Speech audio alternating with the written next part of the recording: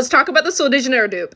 5below just released their new collection called Solar Flare. This collection comes with 2 fragrances, 2 oils, and 2 lotions. And apparently it's supposed to be a dupe for Sol de Janeiro. And your girl has smelled all of them. So let me tell you what's a dupe and what's not. Coming from a girly who loves Sol de Janeiro.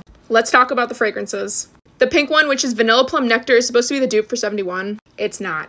Don't get me wrong, it does smell like vanilla bean and it does smell really good. But Sol de Janeiro is like warm and like cozy. It smells rich. This one's just vanilla bean. I'd skip out on this one. The other fragrance I did buy, it just broke, but let me still give you my thoughts. That one is called Pink Hibiscus Dragon Fruit, and that's in the yellow fragrance bottle. That is actually a dupe for 68. Now, if I was gonna buy a fragrance out of all of this, I would buy that one because that one's a dupe. No, but seriously though, they smell very similar. All right, let's get into the oils and lotions. Skip out on the oils. Go for the lotions. The oils don't smell like anything, but the lotions do.